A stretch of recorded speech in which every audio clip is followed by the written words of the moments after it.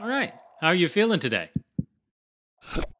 Hey guys, Dr. Desai here, and I'm going to talk to you a little bit today about how to tackle your first semester of medical school. When I started medical school, I was coming out of college and I had certain ways of kind of learning, and I had my friend circle, and going to medical school was a completely different experience, both intellectually and emotionally, a time of kind of personal growth.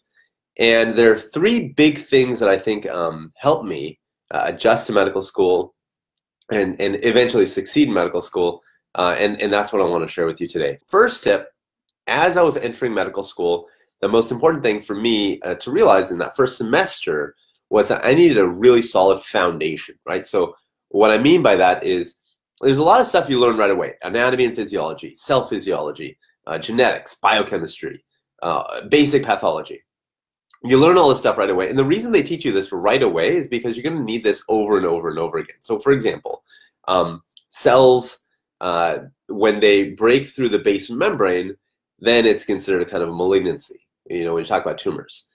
That principle comes up every single time you learn about tumors in pathology, right? So breast cancer, same thing. Brain tumors, same thing. Every single situation, it's always about breaking through that basement membrane. So if you really understand what the basement membrane is, which is something that's taught in cell physiology and basic pathology, then you'll understand all these different diseases that come later in medical school. So I really want to stress how important it is to understand these basic tenets. Again, if you're feeling like you have gaps there, you don't really understand it, this is the time to capture it. Another example is ischemia. Ischemia in the heart, what do we call it? Myocardial infarction. Ischemia in the brain, what do we call it? Stroke. Ischemia in my leg, what do we call it? We call it peripheral vascular disease. It's ischemia, ischemia, ischemia. It's the same process, right? So if you don't understand ischemia, you're going to struggle when you're in neurology, when you're in cardiovascular, when you're maybe even on clinical rotations. So you really understand these basic principles, you'll do quite well. So have that solid foundation.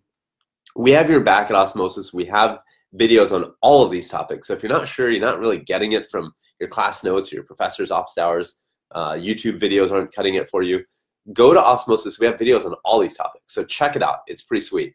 Again, cell phys, basic path, genetics, biochem, anatomy, and physiology. That's your foundation. Know it well. Number two, learn how to learn, specifically how you like to learn. So learn how you like to learn, create good habits. Remember, in medical school, in your first semester, learning is your job, right? Like that's your daily routine. So it's not acceptable. Like when I was in college, I was slacking off sometimes and cramming and all that kind of stuff. That's not acceptable in medical school because you're taking in so much information. And what you fail to realize sometimes as a student, what I failed to realize anyway, was that where I was learning was kind of in the time in between. So, for example, I thought, oh, I can just cram, I'll be all right. Especially in pharmacology, like there's so much information, you need time to kind of absorb it all in. And sometimes that takes an extra few days, sometimes a few weeks to really kind of let it marinate in your brain. So you can't just cram it all in. So you have to have really, really good habits. For example, is your habit for learning that you like to listen to recorded lectures? Do you like flashcards or PowerPoint? Do you like, to use your iPad or textbook? There's so many different resources out there, so many different ways to learn. Your job in your first semester is to understand what's your basic strategy going to be. Do you like study groups? Do you like to study alone? All those kinds of things. And once you figure that out, then the learning part becomes a lot easier. So really just understand, how do you like to learn, how you're going to basically learn not in a cramming way, but kind of stretch it out.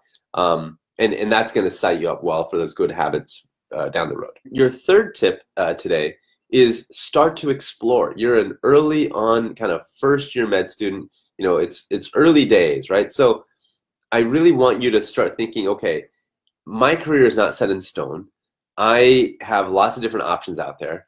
This is your chance to kind of learn about advocacy, basic research, clinical research. Do you want to do public health or epidemiology? For myself, I got involved in a lot of different kinds of things. I went to health fairs to try to get blood pressures off people. I went and did dental exams. All sorts of kind of things that I thought I might be interested in doing. So I want you to start doing that in your first semester, because that's going to set you up well for what you eventually want to go into, what you enjoy, what you don't like. Are you the kind of person that likes pathology? Are you the kind of person that likes radiology? Do you like pediatrics? Figuring that out is going to take time. And if you don't start exploring in your first year, if you kind of lock yourself into, oh, I'm just going to do derm, or I'm just going to do, general surgery, you're not really giving yourself a chance to explore. So that's my third biggest tip, is just take advantage of all the resources that are available in medical school and all the people you're meeting, all your professors, and stick to them like glue and say, hey, I want to kind of follow you. I want to kind of see what you do and learn from you. So that's my third tip. That was the most important thing for me. I kind of started meeting some potential mentors in medical school. And that's what I would suggest you do as well. So again, have a solid foundation, learn how you like to learn, and start to explore. I'll leave you with that. Take care, guys. Have a wonderful day. Bye-bye. Start your free trial today at osmosis.org.